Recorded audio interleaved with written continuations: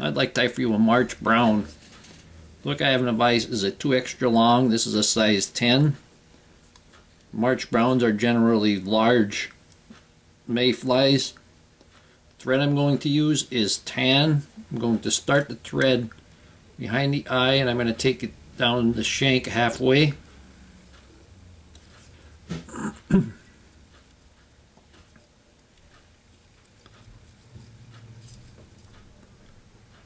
And then I'm going to return half of that distance.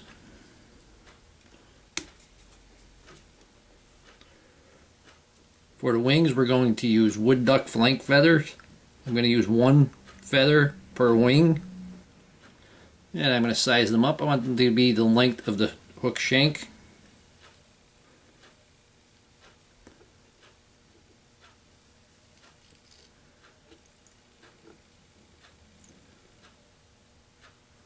And when I tie this, I want it to roll halfway towards the opposite side.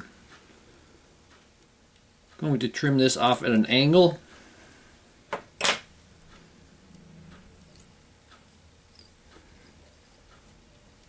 And now I'm going to take the other one and I'm going to measure it up to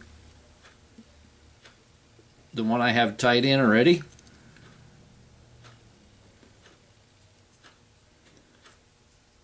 And I'm going to secure this and I'm going to start wrapping back.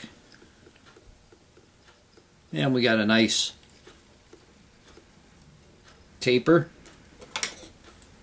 And I'm going to trim off that excess. I'm going to bring the thread back to the bend of the hook. And I'm going to put the tail on, and the tail is pheasant tail fibers. And I want the tail to be the size of the body up to the wing. I have about 4 or 5 pheasant tail fibers here. And I'm going to give it a wrap underneath. And bring that up to where we cut off the last wing material. Now I'm going to tie in a rib, and the rib is a single barbel from the tail of the turkey. Nice and long. And when I get to the front, I'm going to divide those wings. Try to capture them like you put them on 2 different feathers. And I'm going to figure 8 them forward. I'm going to go once around. Going to hold up the near one, go through, go once around.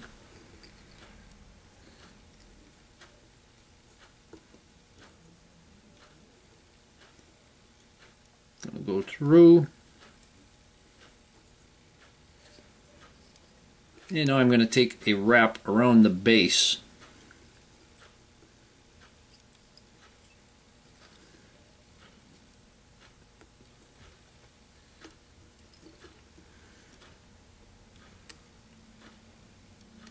Come to the close one, and I'm going to wrap around that base. Oop, that slipped off.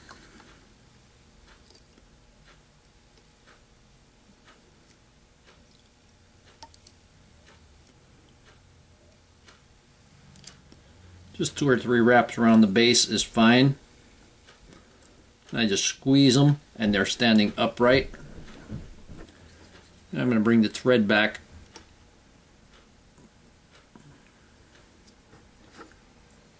I'm going to wax my thread. And now the dubbing, I have a yellowish brown dubbing. This is all more like an amber.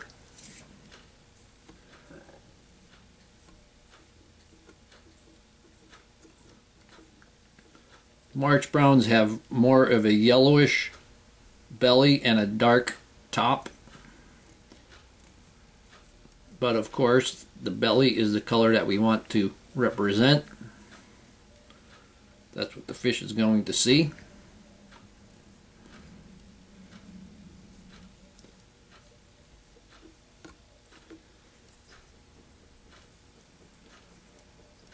And I'm going to start by going back and then wrap my dubbing forward.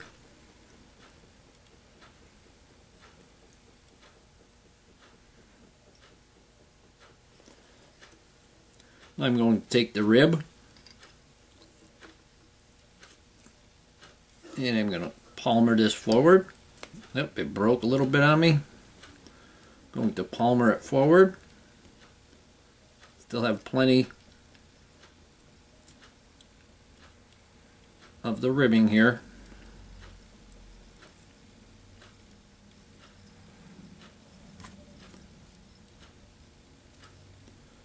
Grab my hackle pliers on there for the last.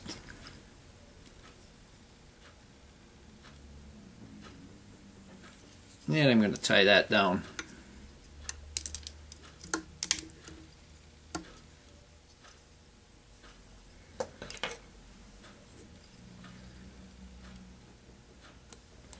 And trim away that excess.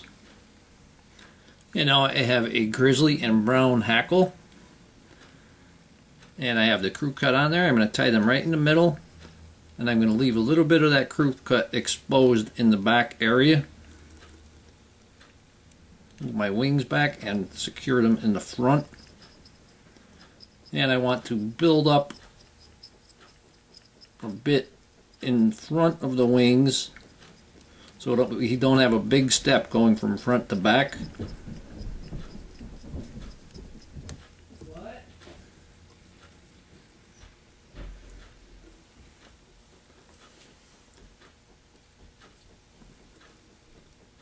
And we're going to wrap them in.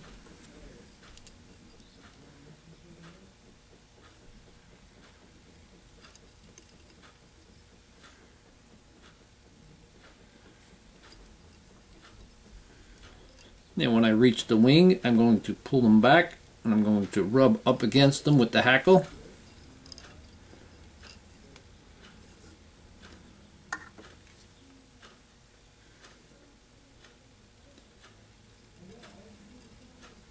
And put a couple more wraps in front of the hackle.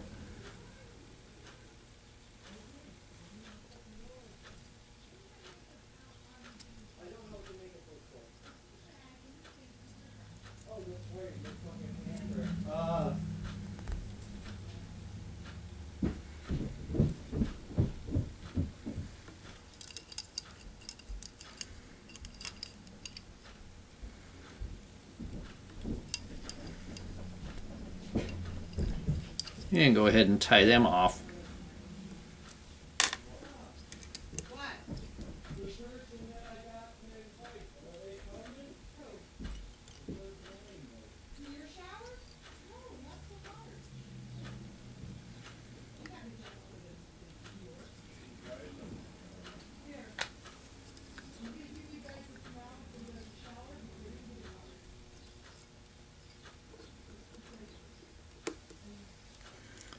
Yeah, I'm going to trim away that excess.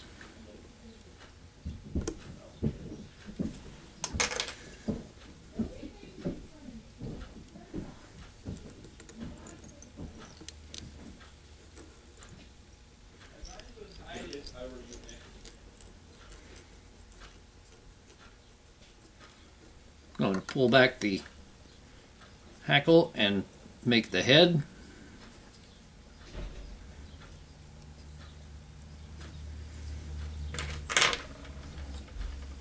Give it a whip finish.